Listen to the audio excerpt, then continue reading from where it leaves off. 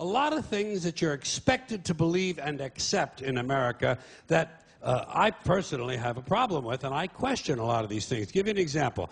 I saw a slogan on the guy's car that said, "Proud to be an American."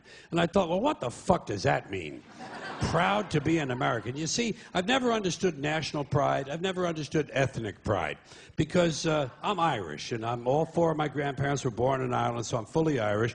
And when I was a kid, I would go to the St. Patrick's Day parade, and I noticed that they sold a button that said, "Proud to be Irish." And I could never understand that because I knew that on Columbus Day, they sold a different button that said, "Proud to be Italian." Then came Black pride and Puerto Rican pride. And I could never understand ethnic or national pride because to me, pride should be reserved for something you achieve or attain on your own, not something that happens by accident of birth. Being Irish...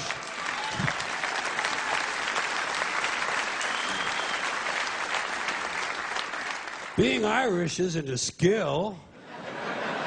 It's a fucking genetic accident. You wouldn't say, "I'm proud to be 5'11".